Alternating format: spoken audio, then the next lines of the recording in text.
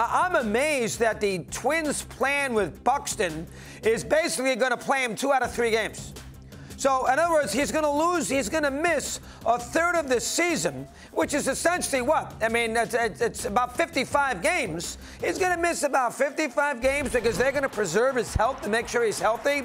Number one, it's not like the Twins or the Yankees where they have a guaranteed playoff spot on a year-to-year basis. Okay, the Twins are that never does anything in the postseason, and many a time is awful. So the idea that the Twins are going to fool around with 50 games, well, you know, we'll be okay. We'll work it out. We'll see in the postseason. What? They need every game they can get out of Buxton to make the playoffs. This is not some huge franchise that every year you know is going to be real good. So, I mean, that's the first thing. Second thing, they just gave him $100 million.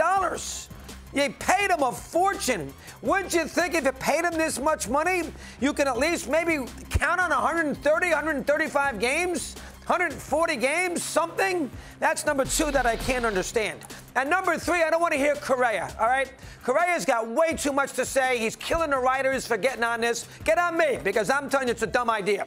You can never prevent injury anyway. They try to prevent injury with all these pitchers left and right. They still come up with Tommy Johns every time you turn around. You know, a guy plays 3 games a week and he pulls a hamstring, he's out a month. You know, how come in the old days they all played? Gibson pitched, Marichal pitched, Koufax pitched, Drysdale pitched, Randy Johnson pitched, Pedro Martinez pitched. I mean, Mays played, Aaron played. I mean, Griffey played. I mean, it really is. But now we got to manage load management nonsense, you know, to make sure he's good at the end of the day. What are the Twins going to do in the month of September when they're in a pennant race with the White Sox and they can't play Correa, they can't play Buxton a couple of games against Chicago because it's his time to be off because they got to make sure he's healthy?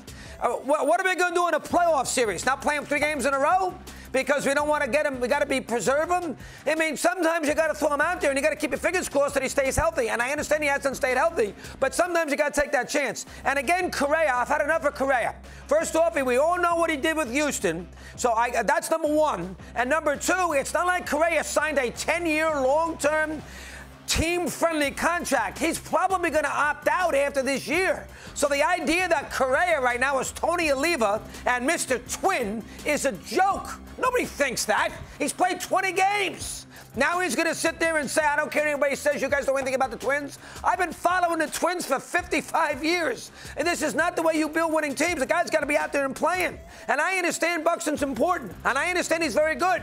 I get all that. But you can't sit there and say, well, we're going to temper how much he plays because we can't take a chance. When you do that, then he gets hurt. Sometimes you got to go out there and you got to throw caution in the wind. And again, Correa, enough of Correa. He's always throwing his weight around. Enough of Correa. And I love Correa as a player. I don't know how many times I got to tell you that. But enough of Correa. That's number 2. And he can say, if he has a problem, call me right here.